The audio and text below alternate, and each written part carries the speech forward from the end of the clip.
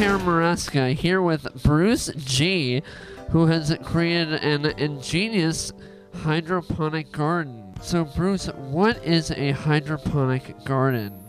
A hydroponic garden is where I grow vegetables in water.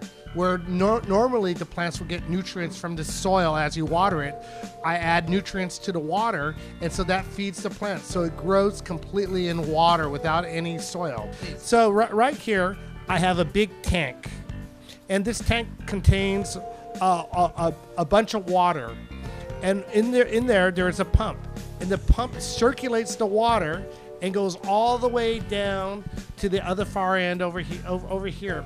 As the water flows through, it passes through the roots of the system and just goes back to the far end and gets recirculated. So do you need to use any special fertilizer or minerals?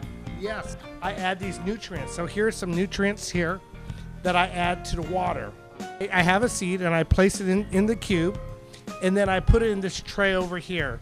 And as you can see, as the plants start growing, this is what it looks like after about 2 weeks.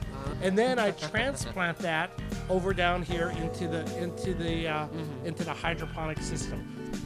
I grow leafy greens, like I grow tomatoes, cucumbers, peppers outside, and those grow very well. For example, in New York, they have lots of rooftop gardens that are grown on hydroponics. So there you can have fresh lettuce grown right there in the middle of the city. They also grow it in other areas, for example in Alaska, where it's very cold. On behalf of all of us at Abilities United, I say thank you very much for your time and for your very valuable information. So thank you.